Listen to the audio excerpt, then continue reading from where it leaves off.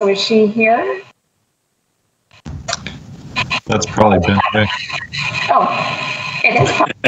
Sorry.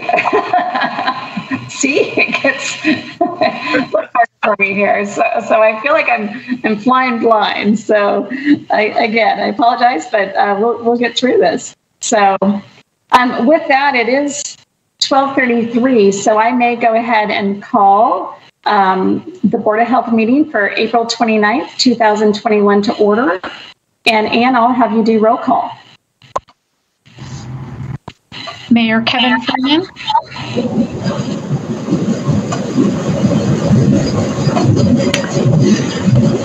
Present.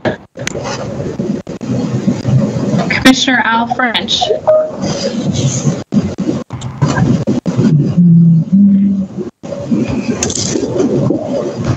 I don't see him present. Commissioner Josh Kearns. Here. Council President Brian Beggs. Here. Councilmember Karen Stratton. Here. Councilmember Tim Hattenberg. Here. Mayor Ben Wick. Here. Board Member Andrea Frostad.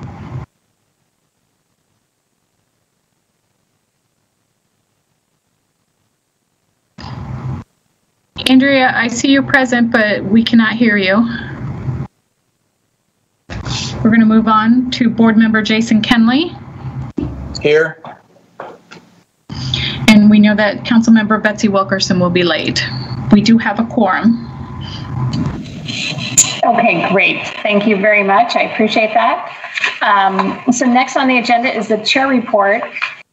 And so there's a few things that I wanted to just go over today. First off, I want to say congratulations to Amelia Clark. So when Amelia was interviewed for the administrative officer position, she shared that she was going to be working to complete her doctorate in public health. And on behalf of the board, I'd like to congratulate Dr. Clark for completing her doctorate last week. So congratulations, Amelia. Thank you. Thank you. That is very exciting. So now we all get to call you Dr. Clark. There you go. There you go. So I don't know if you want to say anything about that, Amelia. You know, it's been a great process of going through the team here today in admin and ELT brought me in some flowers yesterday, and I shared with them in my thank you that when people ask me how I manage to work and to do what I do, a lot of it comes down to having a great team and being able to entrust that they can help me get everything done. So it's been a group effort, but man, it feels good to be done. It feels good to be done and to get past that defense and just be able to lay it to rest. So I think in doing that, a lot of what I learned through my research on maternal and child health, starting to see some of those trends here in Washington, so I'll be able to apply a lot of what I did. So always good to learn and good to apply it. So thank you. Well, congratulations. And it's also a lot of support from your family, because I know it was a lot of time at home away from your family, as well as, you know, the pandemic and everything. So I just want to say congratulations, and we all appreciate the hard work that you've done, and congratulations on getting your doctorate. Next, it is with kind of sadness for me that a board member, Chuck Hafner, has turned in his resignation from the Board of Health. Mr. Hafner spent many years in service to the health district, and I so appreciate all his efforts that he's given us. As we know, he resigned last year for a bit, and his health was better, and so he came back. But at this point, he's determined that he needs to focus on his health and that of his wife's. And so I have accepted his resignation. I think in filling his position, we need to look at what the new law that is not signed yet, has not been signed by the governor yet, House Bill 1152, what effect that does have on the health district and the board makeup. And so I will want to look at that before determining how we fill that position. So just so everyone knows that. And then the next thing I wanted to talk about is with the frequently and quickly changing updates related to COVID-19 response. The executive committee discussed with the health officer to draft talking points for all of us on breakthrough cases and vaccine promotion strategies, including talking points on the J&J issue. And so I think you've been seeing that we've been getting those updates. This will allow us to use similar language when we have talking points, because we just want to make sure we're giving a clear and concise message to the public with what's happening. As Dr. V and Amelia know, it seems like everything's changing on a daily basis. And so Amelia's working hard to keep us updated so that way we all, again, have the same talking points as we move forward with the community for public health and what's happening with the pandemic as we move forward. So I just want to make sure that everybody's paying attention to those emails and that we are trying to be very strategic and purposeful in making sure that we have, kind of one voice and one message that we're getting out to our citizens. As well as that, Amelia and Dr. V are to come out and talk to the city councils from our jurisdictions to the county commissioners. So that way, if you would like them to come out, and do a presentation to your council, please reach out to them. Because again, we want to make sure that we've got that, people are getting updated if they want to be updated, and getting that consistent message out to everyone. So I encourage you all to reach out to Amelia and Dr. Velasquez to, have them come out and talk to your city councils if you would like to do that. And then on June 23rd at 8:45 in the morning, the Health District will be hosting its 30th annual awards and recognition reception. This is a great opportunity to recognize the staff for their dedication and the years of service. Following today's meeting, Ann will send out an invitation to all the board members. So I just want you to be aware of that. I think it's still going to be virtual. Is that right, Amelia? Please pay attention and look forward to that. Anything else that you can think of, Amelia? Then I will conclude. Okay, I'll conclude my chair report, and we'll go on to the consent agenda. So if everyone's had a chance to look at the minutes and the vouchers, if there's no questions on that, I would take a motion to approve the consent agenda.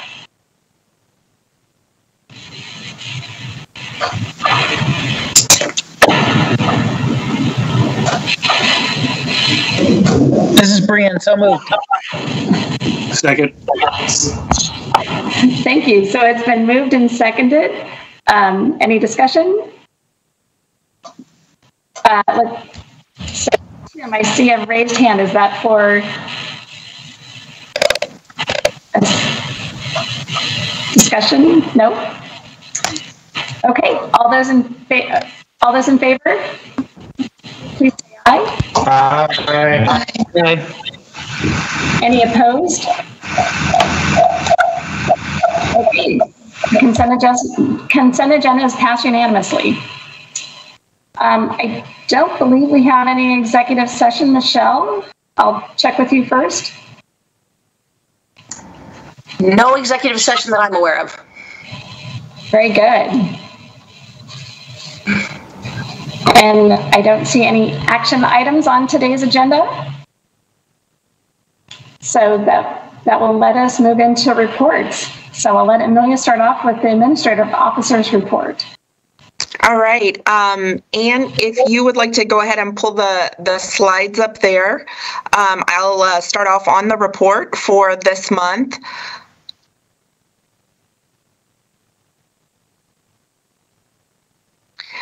My first item doesn't, there is a slide that goes along with it, but I can start talking.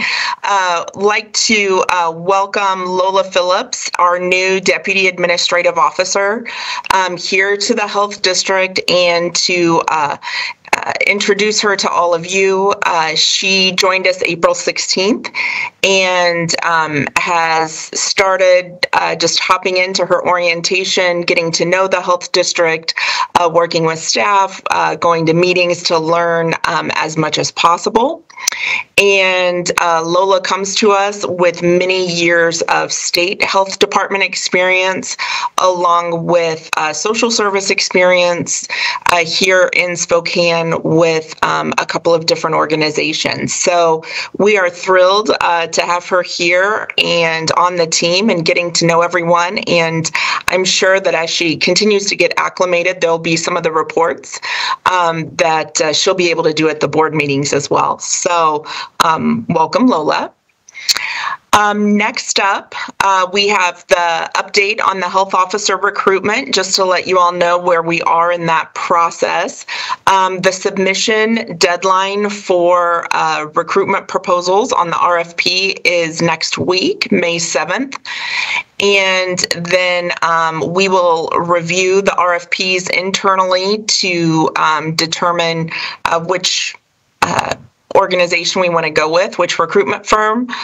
Then we will contract the do the award contract, and then I will provide an update to all of you on May 27th where we are in that process, and then to obviously get started after that. And then just another quick update, you all had asked about me putting together a proposal for the strategic plan. And so at our next meeting, May 27th, I will present draft 1 of how I kind of see strategic planning working here at the health district this year. On the 20th, I'll also show that to the executive committee so that, just in line with kind of how we plan our meetings for feedback. And Commissioner Cuny already shared, but wanted to remind everyone about the awards and recognition ceremony. That is such a great event, and having to have it virtually, we try to make it as special as possible, and such a great way to honor staff and to celebrate them.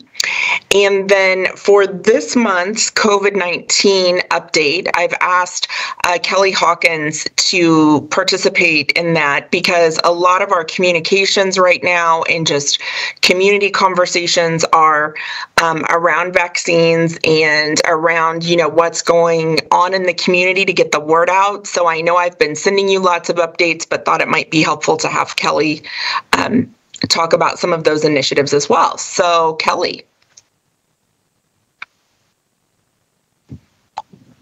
Hi, everyone. Before I get started, I just wanted to take a moment after National Public Health Week to give you my sincere thanks for the support that you gave us during that week. It really meant a lot. Thank you for your proclamations and kind words that you've shared, because we passed those along to the staff this past week and throughout National Public Health Week. And I think that it really meant a lot to our team to be recognized, because I got a lot of messages back from staff saying how much they appreciated it. So thank you very much. And then, yes, I was asked to talk about, I know there's a lot of questions around vaccine hesitancy, especially among young adults. And so I am happy to tell you about some of the plans we have in place. We're really in the planning strategizing phase right now of how to reach out to this group. We have a little bit of a head start because if you are experiencing deja vu, this was also a group we needed to reach out to when it came to masking. And as you can see, we have some photos from a photo shoot back when we were doing masking, because we knew when vaccination time came, we needed a shot of our young people with a Band-Aid on their arms. So we did that, and we'll be utilizing those coming up. On the next slide, just to start out, when it comes to society's big challenges, one of the places we look to is the Frameworks Institute. And we see vaccine as a preventative measure, but we often struggle to act together before it's too late. So there are reasons for this. We have a built-in tendency to assume that things will continue as they are, even when the norm has been disrupted. We also prefer rewards now over delayed benefits, which the vaccine seems to be, even if the prize is bigger later. We default to focusing on the here and now, though we all have the desire to leave a positive legacy for the future. So there are 3 ways to spark a preventative mindset. That's connecting what we do now and what it leads to later. Make it society's shared responsibility and explain the potential for future harm without dwelling on it, without being negative, which we get a lot of feedback when it comes to the COVID-19 messaging. On the next slide, you take and combine that knowledge with what we do know about our target audience, which is they're not worried about catching or spreading COVID-19. They feel social pressure to vaccinate, but not from those that they care about. It's out of their way or inconvenient. They don't believe the vaccines are effective, or they believe vaccines may put their health at risk. And they do believe in science, but whose? That was very similar with masking. And they care about those who are important to them and how vaccination impacts them personally. And then on the next slide, if you combine that knowledge with the messages and images that are the most appealing and speak to their concerns and interests, the audience needs to recognize themselves or those who are important to them. They need to be candid, frank, direct, recognize their concerns. I still have to wear masks anyway. It's hard to schedule or find time for an appointment. COVID-19 isn't a risk for me. The vaccine causes infertility, especially among young women. They're concerned about that misinformation, which is what that is. We need to be empathetic. We need to reference the latest science as much as possible, draw attention to correct behavior, and to highlight the positives and what we can look forward to, and then just empower them, let them know this is a way to take action. And on the next slide, basically what that all boils down to is that getting vaccinated makes a difference. So vaccines protect you, loved ones, and vulnerable people in our community. Vaccines can help get us back to the things we love, like traveling and gathering with friends and family. And vaccines are easy to schedule, they're free, and it's a quick process. So those are our key messages in the campaign. The platforms we're going to be using are digital platforms, because those are how we're going to reach that 18 to 29 demographic. So your Instagram and Instagram stories and Facebook advertising, YouTube, your OTT, which is over the top and refers to the delivery of film and TV content via the internet, Snapchat. And then also on the next slide, we have Spotify as a platform and in-app video via geofencing and geotargeting, because that's really getting them where they are, right? So making sure we have ads pop up within their apps, like direction apps, games, weather, news, fitness, and they're looking at those things in maybe while they're having lunch at a trendy spot, or drinks that evening, or on their campuses. So we'll geofence those areas. And what it comes down to, what we're going to look at basically is video. Using video on those platforms is the best way to get their attention and most appealing. And we have 3 concepts. This is just one of them, but we call this My Brain While Getting the Vaccine. So you see a young person getting the vaccine, and what is she thinking about? And we have various images of farmers markets, or Silverwood, or traveling, going to a hockey game, boating on the lake, a concert out at Northern Quest. Those refer to some of those concepts I talked about earlier. These are the things they can look forward to, the things they value. why it is worth getting a vaccine. Other ideas, the two other concepts for videos are appealing to their desire to help the community, so show how the vaccine helps others. And then the third, appealing to their need for it to be free, easy, simple process. And they aren't the only audience that we're seeing that we need to get that message out to. There's still questions coming like, how much is it going to cost? When we think, gosh, we feel like we've been getting that message out for so long, that this is free. But that question is still coming up. And there's still also this perception from when vaccines were first available that it's going to be a struggle to find an appointment, and it's going to take a lot of time to get it. And it really doesn't. It's as quick as a click, fill out your information, and then when it's time to go, it's 30 minutes max. And then keep in mind, these videos are quick. They're 30-second videos. That's what performs well on the platforms that we're using, and they're the most effective for the younger audience. In addition to that, we have all of our other tools in our toolbox, right? A website, landing page, social media post where we can participate in social media trends that appeal to the younger demographic, mixed in with posts that directly counter that misinformation. So we're giving them the facts and we're linking them within those posts to science information. So we're having fun with the posts, but then within our message, we're making sure that we're guiding them to a place where they get to see the science and the facts, and be able to touch on all of those important elements that I referred to earlier. We'll still work with in-kind, billboards, mobile billboard, but also our partners. Already been working with the schools and making sure that the communicators at schools have talking points to help them encourage vaccinations of 16 and 17-year-olds, for example, and we can continue that as vaccines become available to the 12-year-olds and up, hopefully in the not too far future.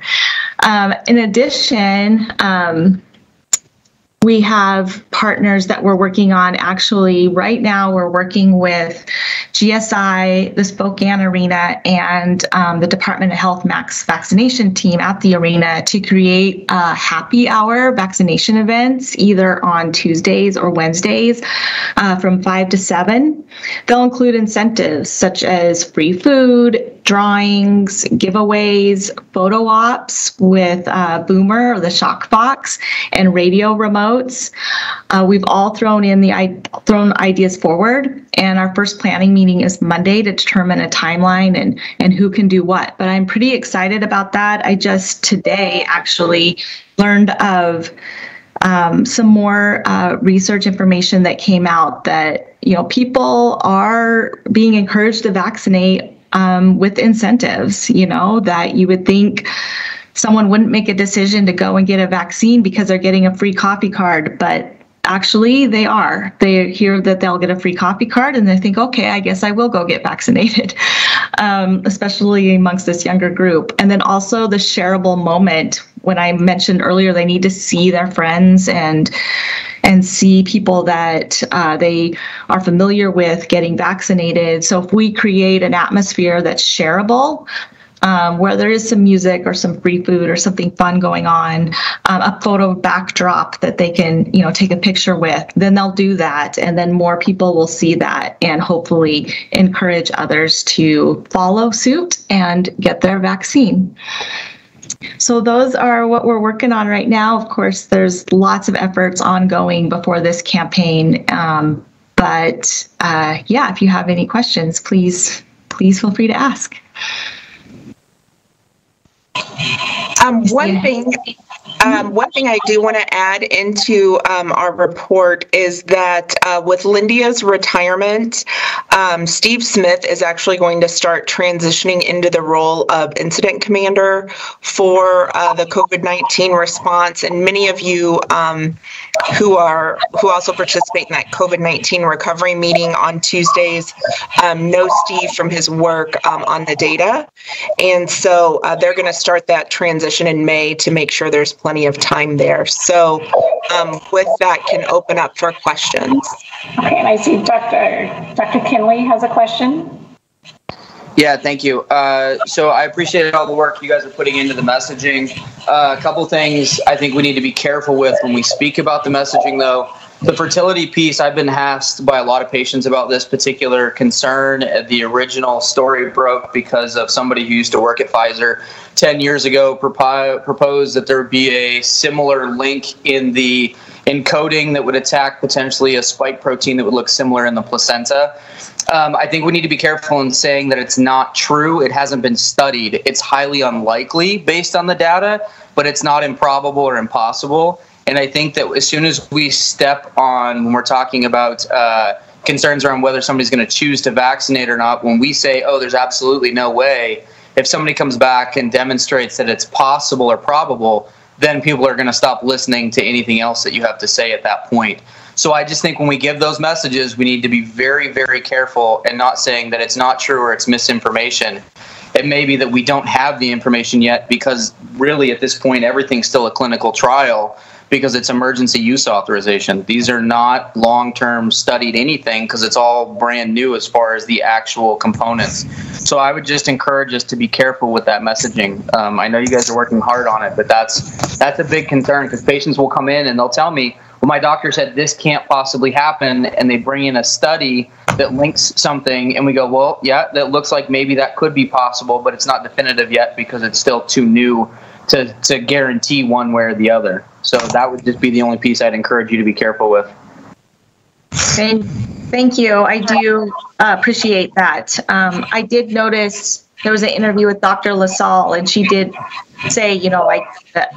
She didn't say like there's absolutely no chance. She also said, you know, like the chance would be so like it was minuscule, but she didn't say absolutely no.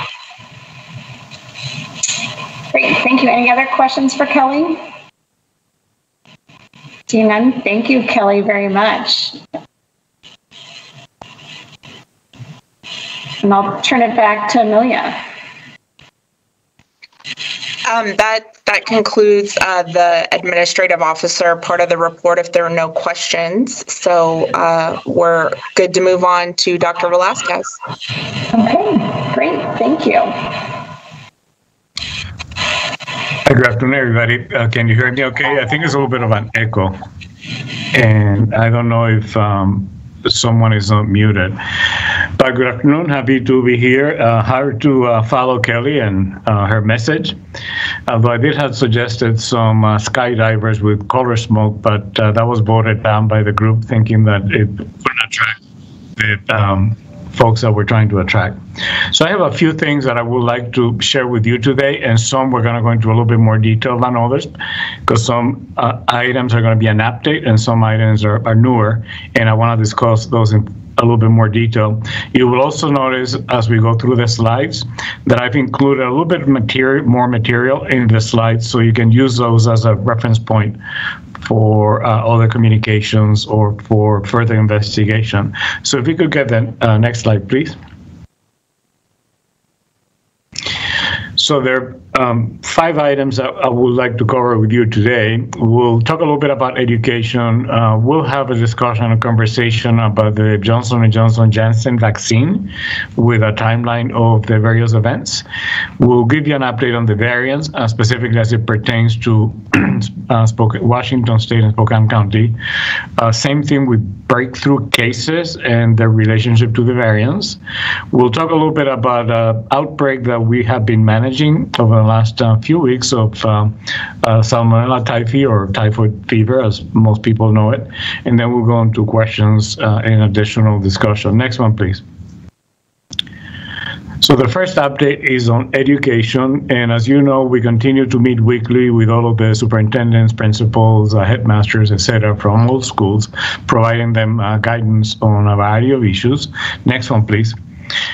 And as many of you may have noticed, we did have, particularly between Easter and spring break, an uptick on cases in students, particularly those that are between 13 and 17, which are the older students. And most of those that were observed in the student population were traced back to sports events.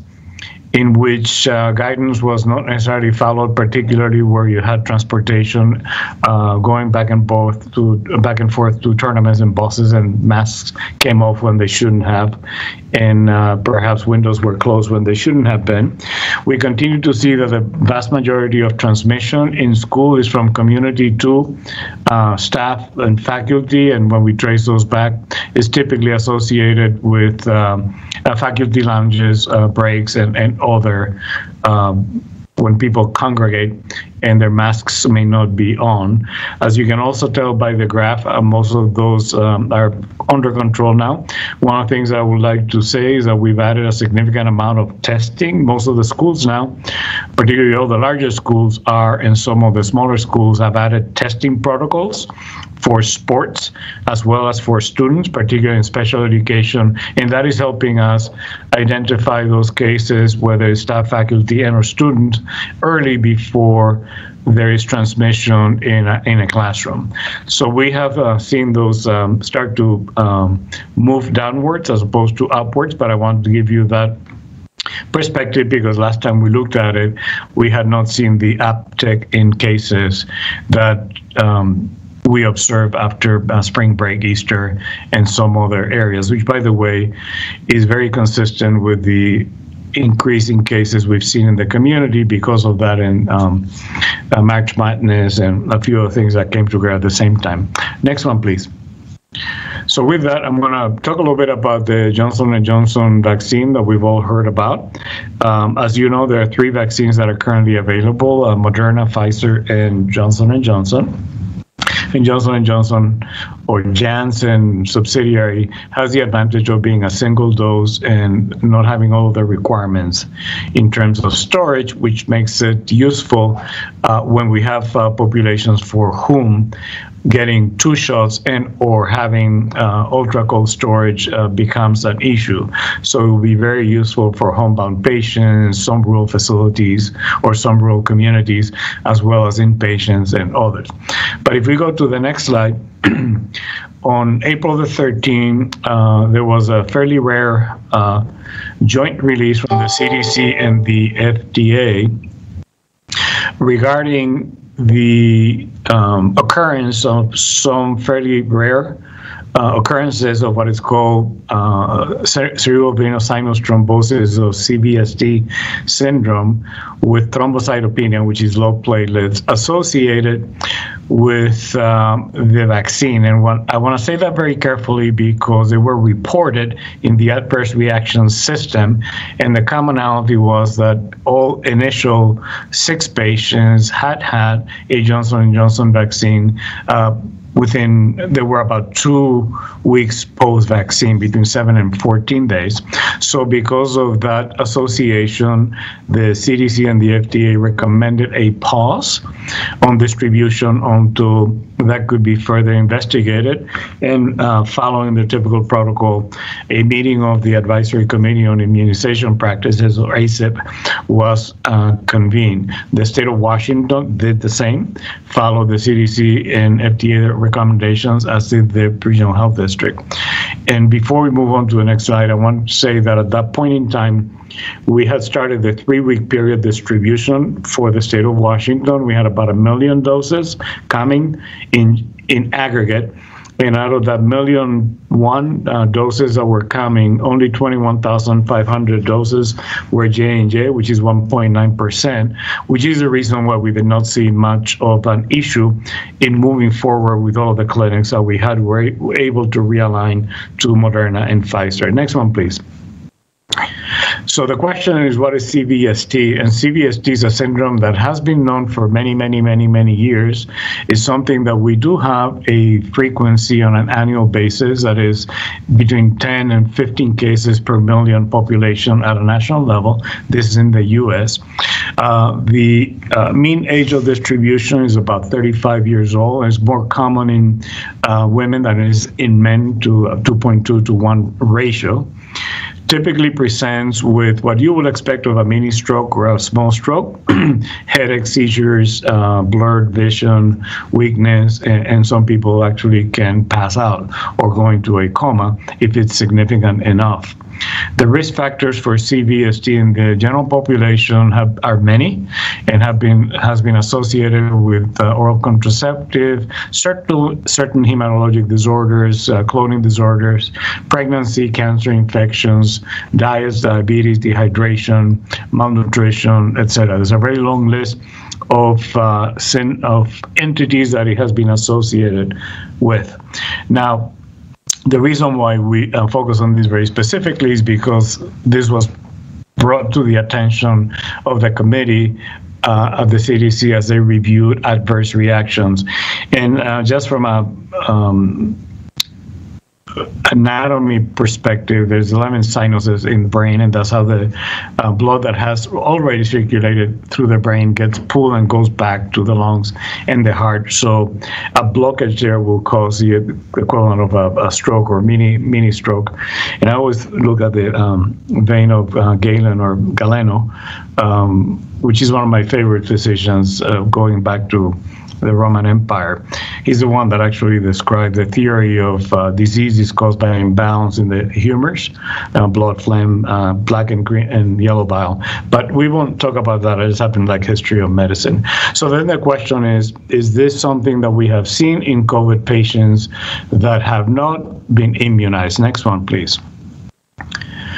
So there have been a number of studies that went back and reviewed the literature that we have around COVID patients, and it is estimated that about 5 to 6 cases of CVST have been observed per million of SARS-CoV-2 infections around the world.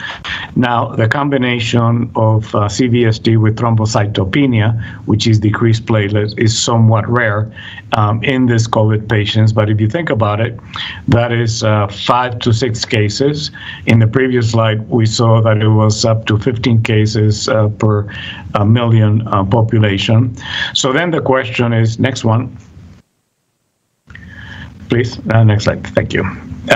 What do we do and what happened with that information? There were 2 actions that were taken within a few days of each other. The first one is the European Medicine Agency Safety Committee, which is PRAC, and there's a lot of acronyms. This is Pharmacovigilance Risk Assessment Committee, met in Europe to look at the cases that have been reported from the U.S., because as you know, these vaccines are global, they're not just in the U.S. And basically at that point, we had about we had seven or eight cases that were related to the Johnson vaccine, with about 8 million doses being provided. And the corollary was drawn between some cases that have been reported with the AstraZeneca vaccine, which is not in the US yet, but is widely used around the world, and particularly in Europe. And a number of clotting disorders have been associated with the AstraZeneca vaccine by proxy, the same way that these cases were reported locally. Some cases have been reported in Europe specifically. And the AstraZeneca vaccine and the Johnson & Johnson or Janssen vaccine, and Janssen is a subsidiary of Johnson & Johnson, they both use a viral vector. So the theory has been that perhaps there's an autoimmune component of it. But the PRAC concluded that this was a very unusual occurrence, and that with a warning label, as we typically have seen in many other drugs for a variety of reasons, will be sufficient, particularly when you look at the effectiveness of the vaccine around the world. Next one, please. So a few days later, as we started to look at that in the U.S., we had provided about 8 million doses, a little bit over 8 million doses around the U.S., and the committee had expanded the search for cases to include blood clots in other parts of the body. So when we did that, we found a total of 15 total cases, including the first 6 or 7 original cases. And the reports identified that basically all cases seem to occur in women between 18 and 59, with a median of 37 years of age. The frequency is about 7 per million in that age group, and 0.9 per million if you go look at 50 and older. So in addition to the CVST, cases were looked at where you had either vein thrombosis in the legs, in the pulmonary area, causing something that we've seen before, like a thromboembolic disorder to the lungs that causes respiratory difficulty, as well as abdominal pain because of sinus clots in the abdominal cavity. So 13 of the cases were 18 to 49, and 2 were women 50 to 64. So after this assessment and the data from the CDC and the FDA, next one, please. Benefit versus risk is typically utilized to make determinations on therapeutics. So similar to the EMA in Europe, the CDC and the FDA looked at the overall efficacy, and just to remind everybody, efficacy is based on clinical trials, effectiveness is based on real life. Both the efficacy and the effectiveness of the vaccine are pretty high, and particularly when you look at morbidity and high and mortality, when you look at high morbidity, meaning very symptomatic disease, there's a high level of protection, particularly those cases that are in the hospital, which is about 98%, is basically 100%, predicted to be about 100% effective in preventing mortality. And at the bottom, you have the definition of what we consider to be more severe disease that will require potentially hospitalization. I put that there as a reference for the audience. Next one, please.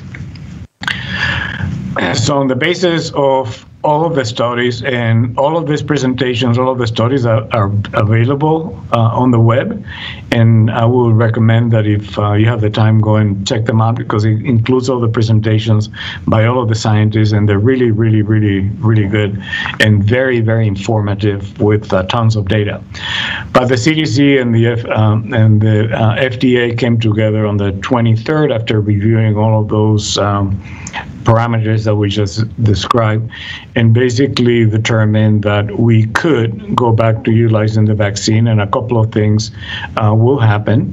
One is there will be a warning on the label to anyone that gets a vaccine who gets a fact sheet that tells them what to be mindful of, and providers, we all received some information about what to be mindful of if you're going to utilize this particular vaccine on your patients. Next one, please. So there is additional information in the Department of Health, the state of Washington, that is really good. So I put the website there in case anybody wants to go and take a look at it. We also have some information, a lot of information on our SRHD.org. We have resumed the use of the Johnson & Johnson vaccine in the state of Washington, as well as through the health district and our local partners. I will tell you, though, that from a quantity perspective, Moderna and Pfizer are still overwhelmingly the vast majority of vaccines we get, because they have the manufacturing capacity of both has vast exceeds what J&J has been able to do with their Janssen subsidiary. Next one, please. So with that, we're going to talk a little bit about the variants. And if I go to the next slide, please. Just as a quick reminder, the CDC has a classification that includes 3 types. Mainly we're concerned with the variants of concern, and also known as VOC. And the reason for that is because the variants of concern are those in which we do have scientific and clinical evidence that they do cause more severe disease and can increase hospitalization and mortality in specific groups. And they can also blunt somewhat even the immune response for an individual, and may slightly blunt the immune response elicited from vaccines, although not necessarily enough to make the vaccine not as useful. So with that, if we could go on to the next one, please. So there's a metric of variants that are circulating in the U.S., and in general terms, around the world, there's about 13,000 mutations, and depending on which nomenclature classification you use, there's between 1,200 and 4,000 variants. Most of them are just scientifically interesting, but they don't really get associated with any higher incidence of disease. But the ones that do, we do track specifically in the states as variants of concern. And you will see on the right-hand side the two California variants, 1429, 1427 as variants of concern, the P1, which is the Brazilian one, 1351, which is the South African variant, in some ways mimics what the B117 from the UK looks like, and the B117, also known as the UK variant, is the most common one in the world right now, and in the US for the most part. And the reason why I say for the most part is because in the western states we have a little bit of a increase of the California variants as compared to the B117. And we saw that over the last 2 months, although the B117 is projected to be the most common one all over the country sometime between May and June. Next one, please. So if we look at the variants in the state of Washington, these numbers are as of, I think, Wednesday of this week. Today, Wednesday? Today's Thursday. As of Wednesday of this week, the week's blend. The days kind of tend to blend around here. But you can tell, and if you recall, when I showed you this last time, the B1429 California variant was a lot higher than the B117. But if you look at the color graphs, as we go through March into April, the B117 starts to increase in frequency, is catching up, and more than likely will surpass any of the other variants in the state of Washington. Next one, please. This is a graphic representation just to give you percentage of where these variants are, and the B117 is 38% of cases, 149 is 26. Other, there's a lot of them in that other category that we will not necessarily follow as closely, but we do track them in the event that any of them become of interest and or of concern in the near future. And I can tell you there's a B15261 variant in the US that more than likely will be qualified as a variant of interest in the next weeks or two. Next one, please. So closer to home, this is what we have thus far in the month of April. The month hasn't ended, so we still have a little bit of time to go. But you can tell that we have 18 cases of the 1429. We have 11 cases of the 117 and 4 cases of the B1427 and 6 cases of the P1, which we identified over the last 4 weeks, 3 or 4 weeks. We didn't have any cases of P1 until about 3 weeks ago. Next one, please. So with that, I'm going to talk a little bit about breakthrough cases, and I did the variants first because one of the correlations I want to draw is what is the impact of the variants in the breakthrough cases. Next one, please. So by definition, a breakthrough case is a person that tests positive, either a viral test, PCR, for example, or an antigen test after 2 weeks of being fully immunized. I want to take a step back and remind everyone that there's no vaccine that is 100%. Breakthrough cases occur with every vaccine that we have, whether it's the flu or measles, or it doesn't really matter. And the reason for that is because vaccines, their biggest contribution is prevent severe disease and mortality, but they may not be able to prevent mild disease and or infection in individuals. So this was released in the last 7 days, and when it was released at a national perspective, we had about 75 million people fully immunized. That number now is closer to 90. And from a perspective, just to give you a total, that means that there are about, right now, close to 90 people that have had 2 doses of one of the 2 vaccines or are beyond 2 weeks of Johnson & Johnson or 1 shot. But we have about over 200 million people in the country that have participated in immunization.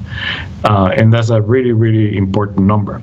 In the state of Washington, we had 217 cases when we had 4.24 million vaccines.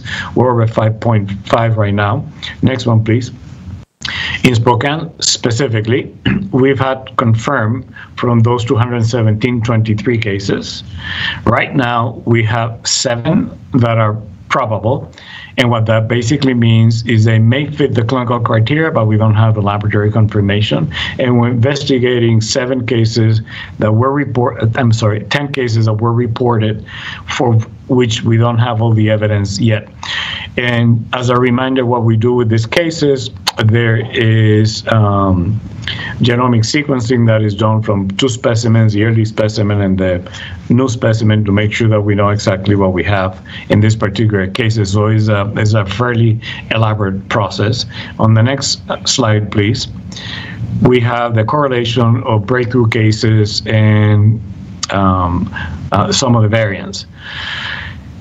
On the far left, we have a case that has not been sequenced that we identified that goes back to February. And the reason for that is many of these cases, the breakthrough cases, are being found coincidentally, meaning it's not that the person has come to the hospital because they're very sick, it's because they may have gone to the hospital because they're going to have a procedure and they test positive.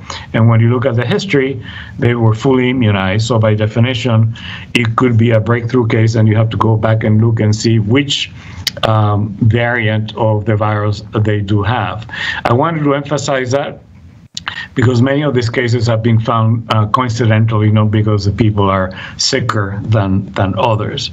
Now, if we go back from April, we have 1 breakthrough case associated with a P1, and the vast majority of the cases are associated with the B1 596 that we haven't really discussed very much. It's a very common variant in the country. It's very common in North America, Mexico, and Canada, or the US, Mexico, and Canada, as opposed to the rest of the world. And it's one of the ones we're tracking, but no additional clinical significance has been attributed to it.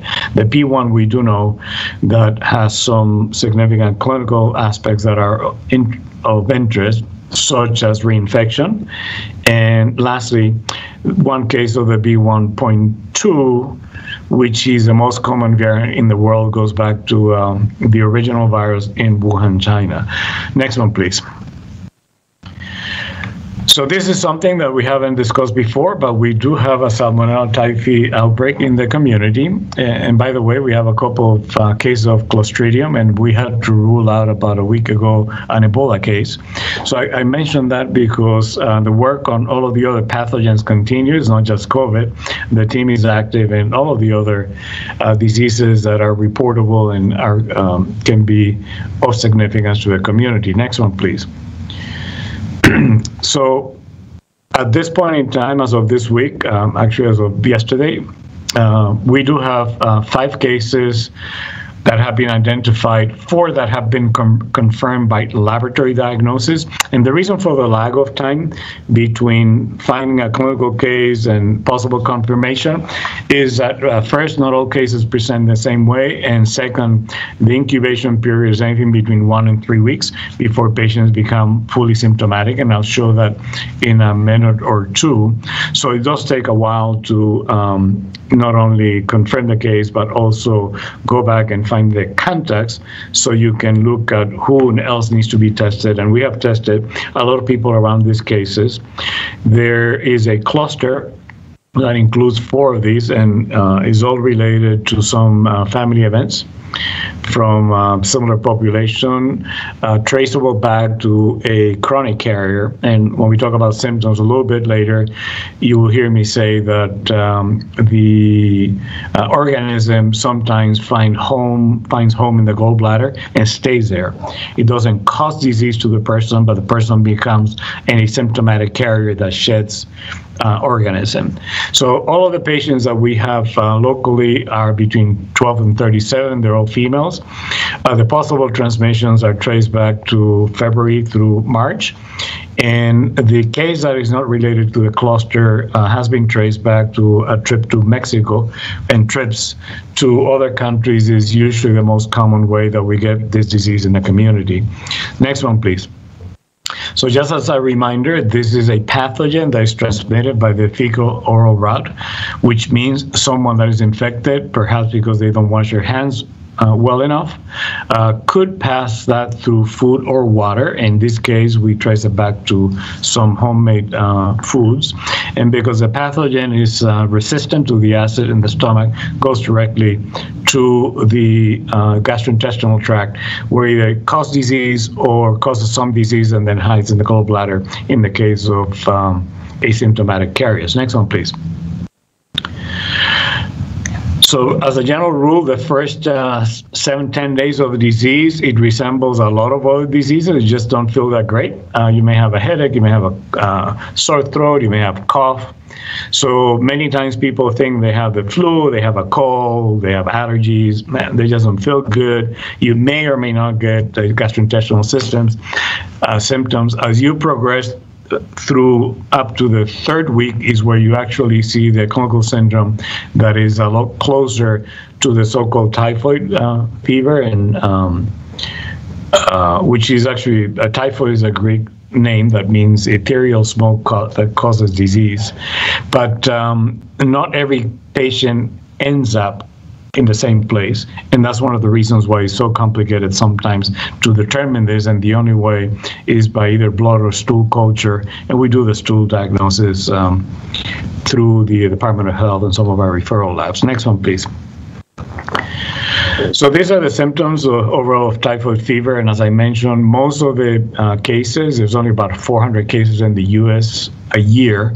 3/4 of them are related to some travel in places in which these may be more endemic, such as Latin America, Africa, and Asia.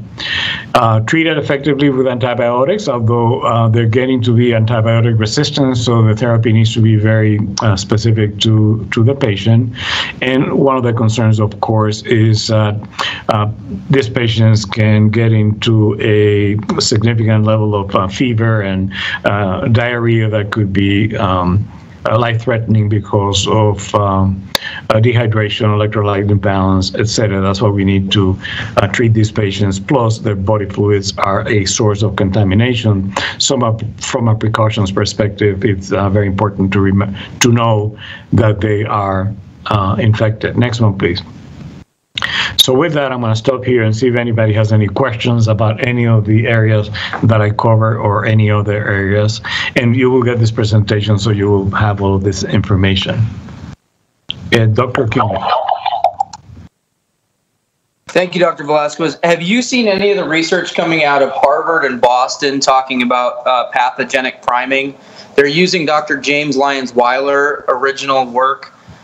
Basically, what they're saying is that they've run some experimental testing looking at different epitopes of the SARS-CoV-2, and those who've been vaccinated and after having already had COVID and having some more serious adverse reactions than those who had not had COVID and then were vaccinated, if that makes sense. Have you seen any of that yet? I've seen some of that, and I'm tracking that because that would be an interesting, something interesting to follow. One of the things that we're doing is we're trying to capture information on immunization of hospitalized patients. For the same reason, trying to do a correlation between prior disease, and immunization and severity of disease, which is not something that has been tracked, but we're starting to follow that. So more to come on that. I think the more we study, and I think you alluded to something very important, this disease hasn't been around long enough for us to know much. I think we know a lot more than we did a year ago, but in terms of knowledge of a particular organism and all of its sequelae is very early for this particular pathogen. And I think we're going to find out a lot more over the next couple of years as we further study and as we see perhaps all of the clinical signs or symptoms or syndromes that we have not even associated to the virus yet, which is one of the other theories, that there's a lot of things that are related to the virus that we're not seeing because it's not the standard presentation. That's a good point and a very good question. It's a lot more to learn. There's no question about it. Thank you. Thank you. Any other questions for Dr. Velasquez? Okay. Go ahead. I just have a quick question. So on the variants that you talk about, what are the treatments? Is it the same treatment for the variant as it is for COVID? That's a very good question. So I'm going to take it a step back and start with the statement that whether it's the wild type, which is the original virus, or the variants, they're transmitted exactly the same way. So the public health guidance and protections protects you. The vaccines do work, including for all the variants. And one of the points that was made on the Johnson & Johnson vaccine is that it had a high effectiveness of preventing severe disease and mortality in the presence of variants. And the reason for that is because the Johnson & Johnson, since it started clinical trials about 2 or 3 months later than 2 months later than Pfizer and Moderna, by the time the clinical trials with the Johnson & Johnson vaccine were full steam ahead, the variants were already in the UK and all over the world. So that's the second thing. And then the third thing, which I think is very important, the monoclonal antibody treatment, if needed, for patients that are sicker, does work, whether it's caused by a variant or the wild type.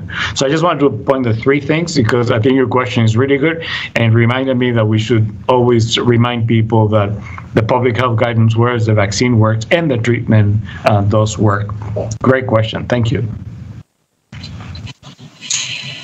So, Dr. B, I've got one question for you. On the 16 to 18-year-olds, are there certain vaccines that they can have or can't have that they're approved for, and do they need parental authorization for those?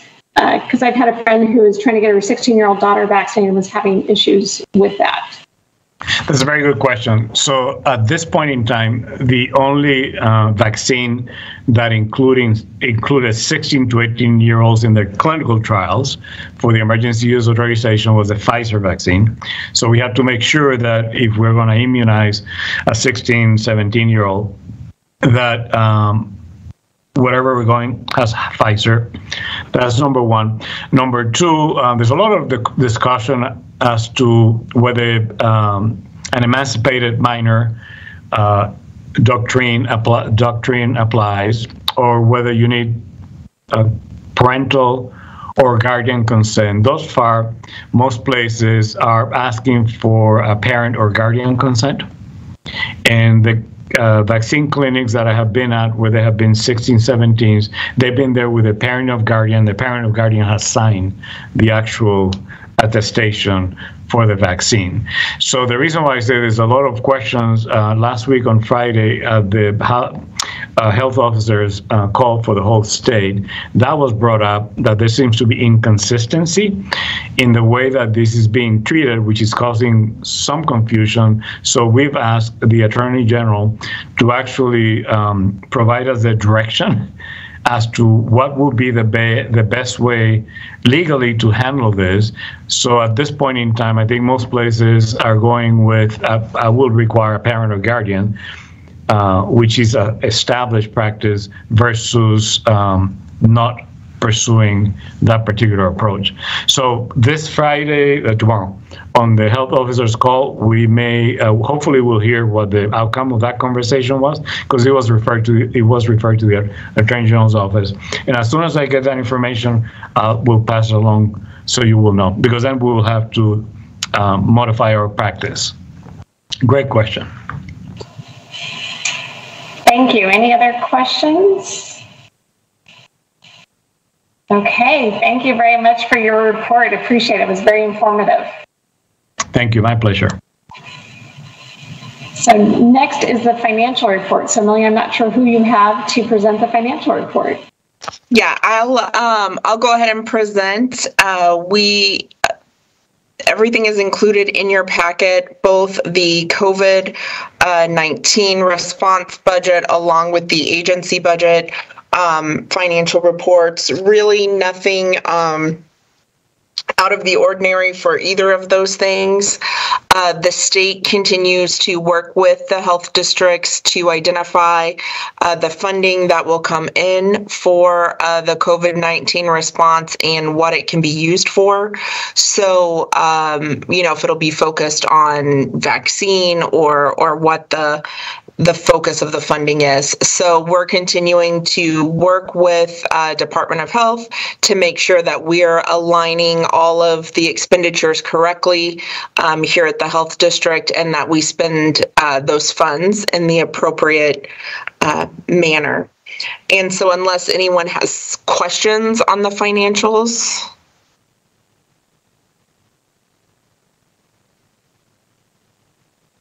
Okay. So it looks like next will be the legislative report. And I know that was attached to our meeting agenda or an announcement. So I don't know if anyone I'll let you speak to that and if anyone has questions. Yes, the updated legislative agenda, the bills that we've been tracking throughout the session, the summary was sent out and is there for you to review. And yeah, I think that's really all that we have there. We are going to be posting a policy specialist to join the health district. We're realigning the position a little bit to be more policy and government affairs, so that it can be, part of the communications department along with government affairs. And we talked with that at the policy committee of the board. But other than that, Chair, I don't have any additional reports. Great, thank you. One of the items that's not on it, I'm just going to see if, because I know the policy committee met, finance has met, if anybody has any, comments that they would like to make from either of those committees.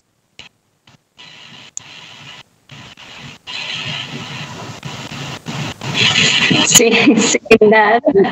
Sorry. Took me a while to unmute. Oh, there you go. Okay, Brian. Yeah, I would just say that we, among other things, covered that we're going to try to come up with a kind of a rhythm of proposed topics to present to the full board. We were going to do that in conjunction with Amelia last year, and then COVID hit, so we didn't do it. So we're going to renew that, and then and we'll bring it back to the board. But we're just going to go over things that we think the board might find helpful and check it out so that we can drive a little bit more of the content of our meetings over the course of a year. So just wanted to let people know we were thinking that. Great, thank you very much.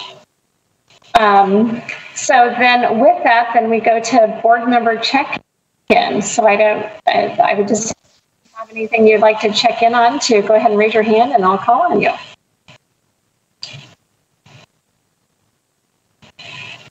I know it's much harder on Zoom than when we used to be able to go around the room. So hopefully at some point here we'll get to be face-to-face and go around the room with each other.